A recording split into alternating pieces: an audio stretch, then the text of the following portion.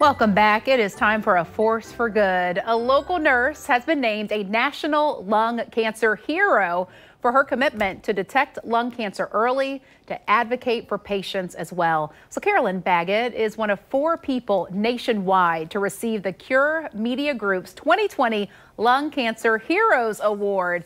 Congratulations to you. I saw you in the hallway. I didn't even realize you were a hero. You need to wear a cape. You definitely deserve this. You know, my father died of lung cancer. It was 11 years ago now, and it is just a devastating disease that ravages your body if you do not find it early. Yes, and that's typically, it's found late stage in stage 4, when the survival rate is very poor. Yeah, so, and I mean, what's great about this is your program has screened 10,000 people for lung cancer, detected 129 lung cancers, many of those in the early stages. And as you said, that is key. So many go undetected until it's just too late. So can you explain why that is? Because typically lung cancer doesn't show symptoms until it's later stage. So we find it early stage when it's teeny tiny, stage 1, and that's when patients have 0 symptoms. And I think it's kind of confusing to patients. They feel like they should have symptoms and then go get screened, but that's not the case at all. Right. So who should get screened? I mean, that's the thing, is if you don't have the symptoms, you're not doing it for that reason. Talk about maybe some of the risk factors besides smoking, because we know that one. So if you're age 55 to 77 and you have any smoking history, I would contact your primary care doctor to see if you're eligible. It's pretty specific with the smoking history, but your primary care doctor can help you, and the insurance covers it at 100%. Similar to a mammogram. You go get a mammogram every year when you don't have any symptoms of breast cancer. You go get your lung cancer screening when you have 0 symptoms of lung cancer. Right. And so tell me, because I do know people who have developed lung cancer and they never were smokers. Is that kind of an anomaly, or are there some things that maybe you can look into and say maybe I should get screened as well? So there's only 85% of patients that were smokers that develop lung cancer. The other 15% are non-smokers. And there's many risk factors, and some people have 0 risk factors and they develop it. So we do have a self-pay option for lung cancer screening if they're concerned.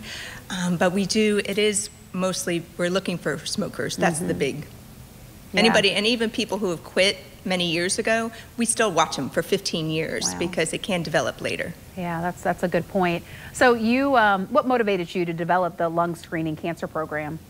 I was the lung cancer nurse navigator, so I helped patients through their journey of cancer care from diagnosis to treatment, and it just broke my heart to see these patients that were stage 4 over and over again. It's a devastating diagnosis for them and their families. So when Leanne Mango asked me to develop a lung cancer screening program, I was thrilled because I got to meet patients who were stage 1 and who I knew could be cured and lead a fulfilling life. So that is a blessing. I can only imagine. And I know the goal at MD Anderson, it is to end cancer. Yes. So you are doing just that, trying to get people before it's too late. So what does this award mean to you? I am very blessed to be recognized for my support to lung cancer patients. Just being able to meet patients who are stage 1 is definitely rewarding enough for me. But I mean, I didn't do this alone. We have hundreds of Baptist Health team members who assist with this because we do lung cancer screenings in Nassau and Beaches and Clay County.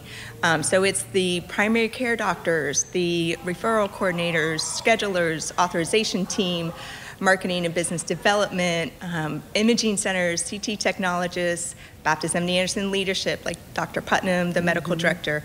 Yep. All of these team members have helped support this, and they all contribute to helping these lung cancer patients. Well, you nailed it, because you cannot be a superhero without a sidekick. Yeah, I know. So, I have a lot of them. Yeah, you have a bunch of them, and they are just as fierce and important. Thank you for talking with us, and congratulations. Thank you for having me. And we'll be back after the break.